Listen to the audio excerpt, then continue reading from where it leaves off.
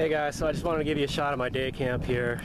Parked over at this day use open space park. It's a really nice day today, nice and clear, but it is windy.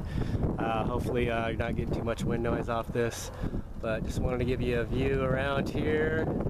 Not a whole lot of people in this lot. Looks like we got a big motor home here. I think that's actually the campground host's rig there. And I'm just chilling out here. I'm gonna crawl inside real quick. Wanted to give you guys an update of what's going on with me in the van. But once again, just a beautiful clear day.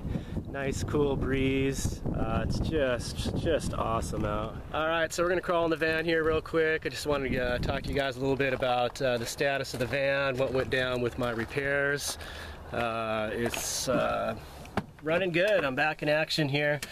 Let me crawl in the van. Anyway, the van passed its smog check. I ended up spending $800 out of pocket. The total bill was $1,200. And I had that $500 assistance from the Bureau of Automotive Repair. So, you know, most of the money was tied up in the diagnostics and actual pre-smog testing and smog testing. That alone is like $300 just for the basic diagnostics. They ended up putting a catalytic converter, muffler, an O2 sensor, couple other little things, so you know it adds up quick when they're charging $112 per hour for labor. But anyway, you know, I'm glad to have the van back. It was a long 5 days without it. Let's see, what else can I talk to you guys about? Well, what's going on with me here is I am trying to save money up. I have been working a part-time job, and I'm finding that I'm not making enough money to really get ahead and save. So I'm looking into getting another job. I'm here in San Diego, and we have SeaWorld here. And they hire for seasonal summer help, which in the next month or two they actually start hiring. So I think I'm going to look into that. I think it'd be good with my current job. I work early mornings, get off, have a little bit of downtime in between, and then go hang out at SeaWorld for the rest of the day. Basically, I'm applying for like park operations, which is, you know, cleaning the paths and walkways and bathrooms and all that. Kind of what I'm doing already, except not at a restaurant. It'll be actually at SeaWorld. So hopefully that'll work out, and I can start getting some money set aside to get out of San Diego and do some traveling. The next thing I'm looking into is the winter months, fall, winter.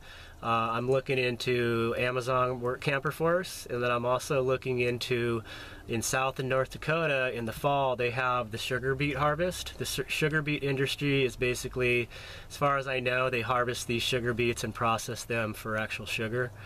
So I just got turned on to that, and it looks like a really good way to make a lot of money in a short amount of time. So I'll keep you guys updated on my progress of getting other jobs and the work camper type jobs that I'm looking into at different places across the country. Basically why I want to do the seasonal work is I want to be able to work hard for a short amount of time and then be able to be not working for a short amount of time and have enough money saved up from that time I was working to get to the next job and actually have some fun along the way, see some sights, meet some new people, and that type of thing. So that's what's going on with that.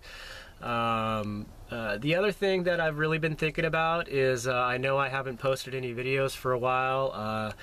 I've kind of hit a little bit of a brick wall as far as where I wanted to go with this channel, what I wanted to do. Because I'm just sticking around in town so much when working and trying to save money, I'm not getting out as much as I'd like. And so what I've decided to do with the channel is I kind of want to share a little bit more about my budget and my expenses and money, and you know what it costs to live in a van in a city. So hopefully within the next few days, what I've started doing is, you know, documenting all my expenses, gas, food, and that's really, you know, I've got just a couple bills, cell phone, car insurance.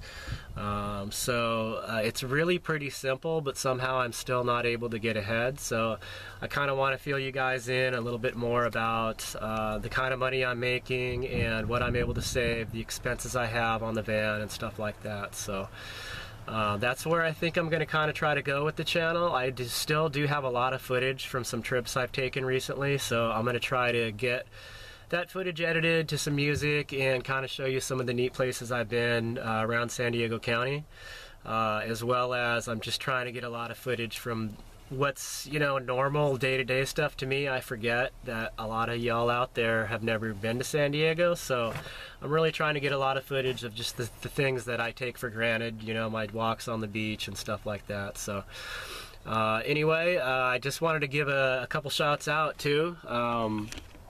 You know, I've been following along with Chris Travels and G, and they're on the road, so I've just been super excited watching their videos and following along with their excitement.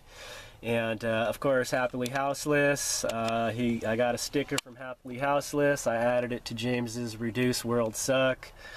Less stuff, more freedom, guys. So stoked. Happily Houseless just got his Class B. That's so awesome. I'm so excited for him. I know he's gonna have a blast living in that thing. So anyway, guys, what else is going on? You know, I normally follow Caleb S's videos, and he's kind of been not posting, so just wondering what he's up to. Trying to stay in touch with James from Wanderlust Estate. He's trying to get back into making more videos and get motivated, so I'm just trying to pull together and get on the wagon here and try to get some more videos pumped out and stay in touch with you guys. So we'll be checking back in with you later, and till then, guys, peace.